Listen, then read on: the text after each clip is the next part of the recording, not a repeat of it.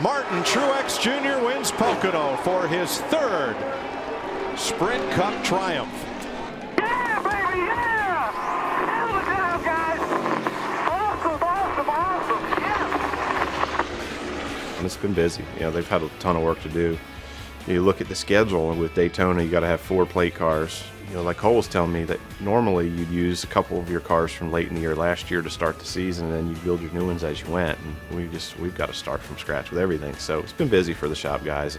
You know, the way we approach the racing part of it and getting ready for the weekends and going to the racetrack and approaching the weekends, I don't think that really changes. I think, you know, that was one of our strengths last year was, you know, having good game plans on what we were doing, but not being afraid to step back sometimes. Things aren't going exactly the way you want. Just being able to regroup really quickly and make good decisions.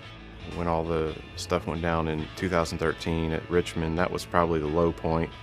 But the other low point was when Sherry got diagnosed with cancer. You know, I think all of it mashed together is kind of you know, all the same story. It's, you know, how can you find the silver lining?